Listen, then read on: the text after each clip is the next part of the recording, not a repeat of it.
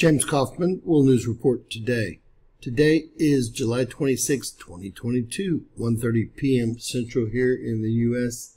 God bless you and yours, no matter where you are in the world, folks. Please subscribe, give us a thumbs up, ring that bell for critical future updates.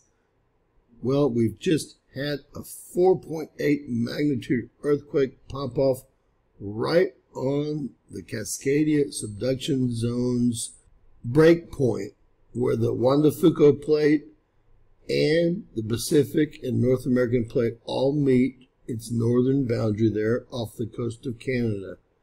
That 4.8 actually had an associated tsunami warning, and we have it at the default depth of 10 kilometers currently. Now that is a rather large quake. We had a follow-up or subsequent earthquake south of that at 2.9 off the coast of Oregon. So we're seeing some action there, and then that's pushing over to the Cascadias, as you can see the action here.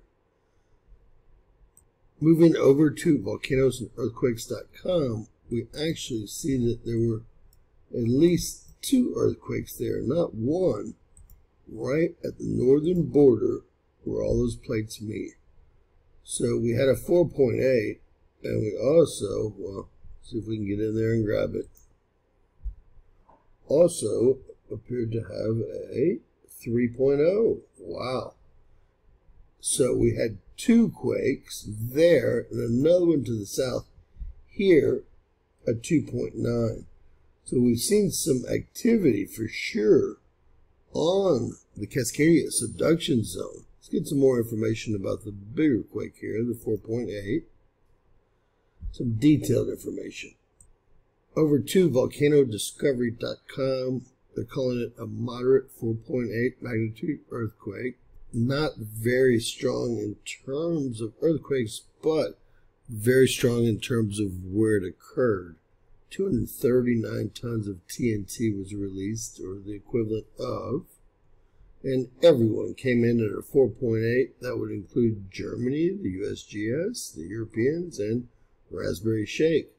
Let's bounce over to the Canadian Earthquake Center and see if they have any additional information.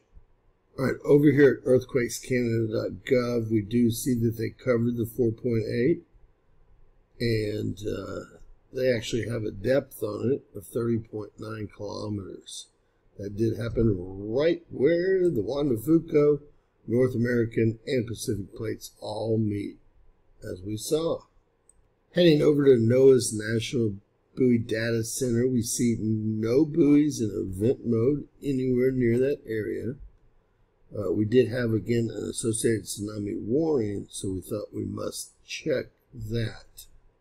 So, although the USGS is only reporting these 2 quakes, we saw that there was a third 3.0 right in the vicinity of this 4.8 magnitude earthquake.